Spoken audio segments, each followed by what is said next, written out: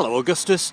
Can you tell us about your encounter with Kinder Scout during the filming of The Village? Absolutely.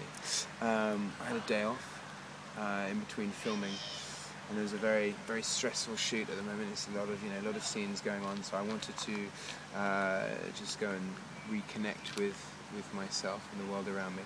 And so I started walking up Kinder Scout, which is one of the highest of the high peaks in the high peaks. And there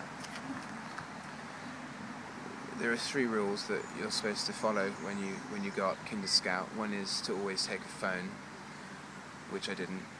One is to never go up on your own, which I did. And the other one is to definitely not go up when it's stormy or raining, which I did. But I think when you go up on your own, you can connect with the world in a way that is so rare now.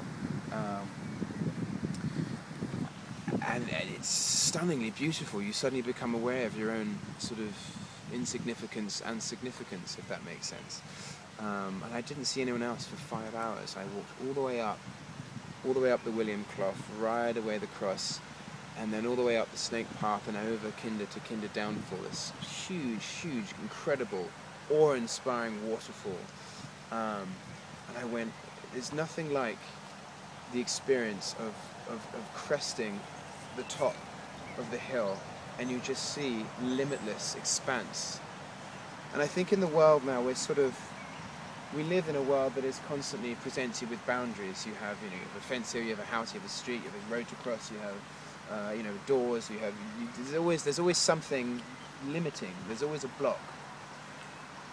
But when you're up there, and when you're walking, when you go somewhere that's as awe-inspiring as that, sort of nature, it's very, very majestic. Your mind expands. You're suddenly opened. Suddenly there's nothing stopping the kind of limitations that have been constructed in your mind, and you suddenly become aware. And I was cresting the hill of Kinder Scout, and I just screamed. I screamed so loud, it was amazing. And I sat down and I meditated for about 20 minutes, looking at this unbelievable, breathtaking view. And I think maybe I saw about 10 people in about 5 hours, and they were in 2 groups of 5. So essentially I didn't see anyone for 5 hours. And there's nothing like just reconnecting with nature and with the universe, and consequently with yourself. And it reminds you of there's something primordial about it. There's something elemental and honest about it. It's what it's all about.